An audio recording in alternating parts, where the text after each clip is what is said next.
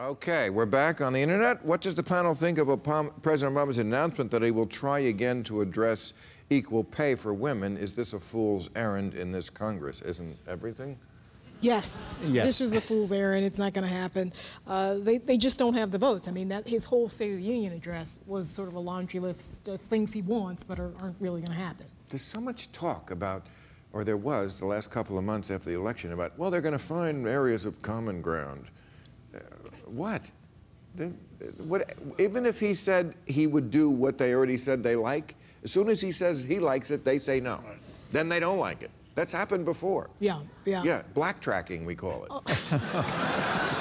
You know, maybe some compromise on tax reform, maybe on trade. I mean, he's got to convince Democrats to get on board with that. But, I mean, it's sort of small bore stuff. Okay. I actually have an exception proving the rule. The latest military budget passed the Armed Services Committee by 61-0. Yeah, that's the one thing they can agree on, is that we always need to rain death from above. Okay. Bret, what do you make of the recent developments in Yemen?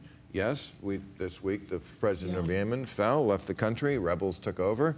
Are you confident in Obama's foreign policy? Yes.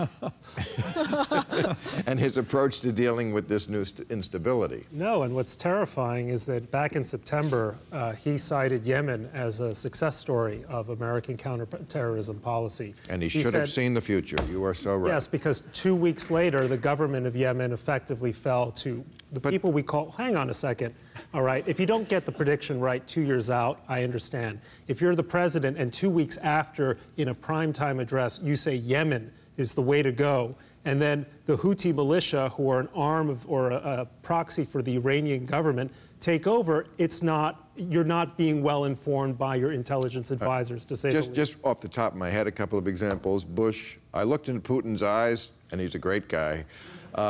Bush, Maliki, he's our guy there in Iraq. Right, but we're talking about Obama, and we're talking about what's happening in Yemen. Oh, I know. I mean, it's great to switch the subject to Bush. It's not switching the subject. It's on the subject of presidents who made predictions that were then wrong. Yes, that were instantly proved wrong after a primetime address. And what's worrisome is that we now have in Yemen, and this is serious, we now have in Yemen a country that is divided between an Iranian-backed militia, which now has control over the other half of the Arabian Peninsula, and Al-Qaeda in the Arabian Peninsula, which helped train the killers in Paris. So it means that when you create these ungoverned spaces, even if you think you're pursuing a successful counterterrorism model, you run the risk of having jihad pursue you outside of Arabia. A little unfair to blame Obama, since this thing has been called the empty quarter for about 2 centuries. This has been an ungoverned space for longer than, you know. Really, I mean, really, Obama created them? Before that, it was cool? No, what I'm saying is that if the president is going to go out of his way to cite Yemen as a great counter-terrorist success story, and it goes downhill very quickly, it behooves us to ask the president the same tough questions you asked of George W. Bush. Okay. What, if anything, will happen with Boko Haram in Nigeria? Any chance for bold international action? Yeah, everybody seems to have forgotten about the boys from Boko. Actually, this is a really sad story, because Nigeria actually used to be have a strong army and be actually a fairly strong country. This is a completely corrupt, incompetent person running Nigeria, who has actually made no effort whatsoever, for his own political reasons, not to get rid of Boko Haram. It's a disaster. And you don't call them Islamic terrorists either? Boko Haram? Yeah. I call them thugs and horrible people. Okay, the New York Times said that there are 5,000, in their words, Islamic militant groups. We take out Islamic from all 5,000? That's all just a coincidence? Well, look, this is a tough guy to argue with. I mean, look, I have to say, okay, so Bill, listen. Hey, it makes you feel better. I feel like I'm in high school again, where I'm just sitting there like, I'm not passing this class.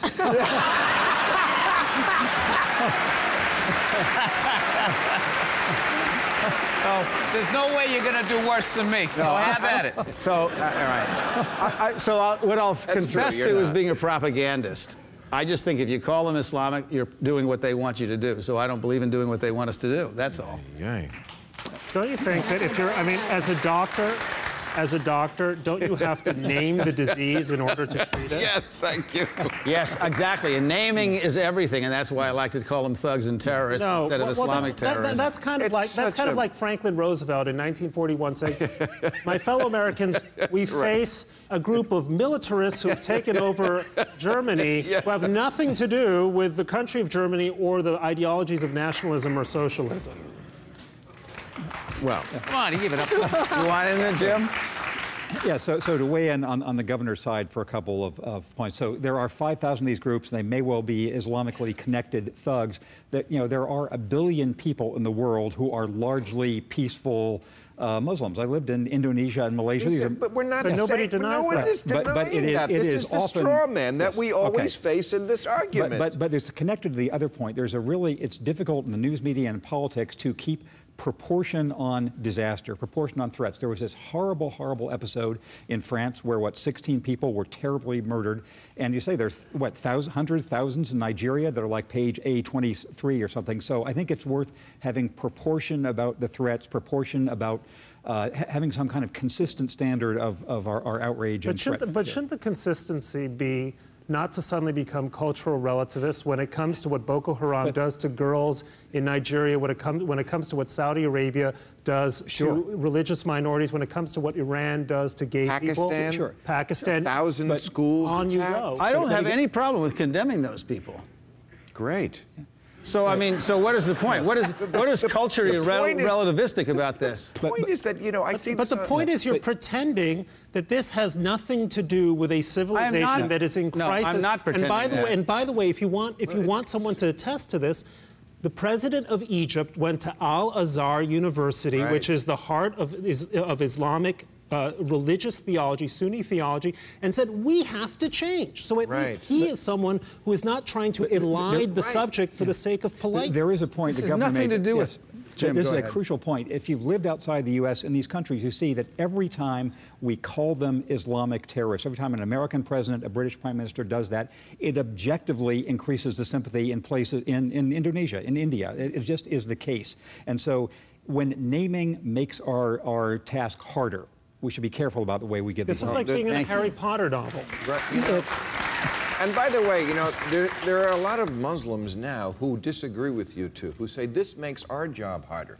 They say, you know, we want someone to stick up for our version of Islam, but when you won't admit what the other version is, it makes it harder for us. We need those people to stand up, and it's easier to stand up if they can distance themselves from what these people are doing. Let's stop talking about All this. right. Because does the panel have faith in the outcome of the nuclear talks with Iran should Congress stay out of it? I would say Congress should definitely stay out of it because they're idiots on it. Yeah. Yes. The thing, I was in D.C. just a day or two ago talking with a bunch of European representatives.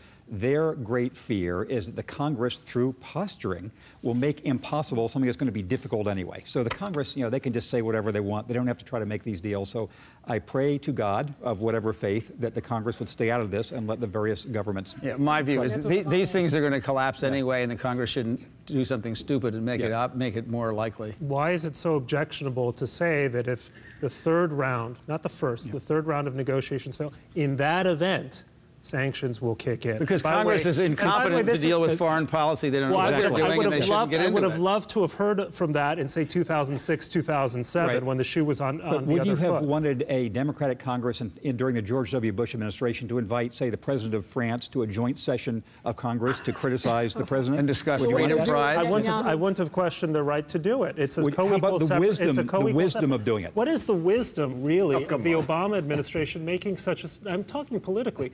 What's the wisdom of them making such a stink about it? What if they let it pass without comment? Nobody would notice. Instead, they've created a political crisis where none need have existed. What would you have written in the Wall Street Journal in 2006 if a Democratic Congress invited the French president to attack George W. Bush? Nancy Pelosi, as the Speaker of the House in 2007, could have done it. Okay. Well, I know, but that's not my question. But would there not have been outrage, especially by the Wall Street Journal? Come on, please. You can't look me in the eye and tell me. I'd be totally cool with that. If they had invited, say, Vladimir Putin after he had invaded Georgia or done something horrible, yeah, because he would have been a bad guy to invite there. Last I checked, at least nominally and notionally, We all agree that Israel is an ally of the United States and a democratic ally, and Prime Minister can accept an invitation from the Speaker of the House. As France would have been, which was my question. Right. France is fine. I like the French. They're an ally, but no country, no matter how close they are to us, should be making American policy. And we're getting very close on the Iran issue to allowing Israel to write American policy. I'm sorry, didn't David Cameron just come to the United States and admit that he was lobbying individual U.S. senators on the subject of Iran sanctions? So if you're going to make that argument, then two can play the game. I mean, that's what Cameron is doing on behalf of Obama. Okay. All right. Thank you very much. Bill has to get to his tutor. We'll see you next week. Thank you very much.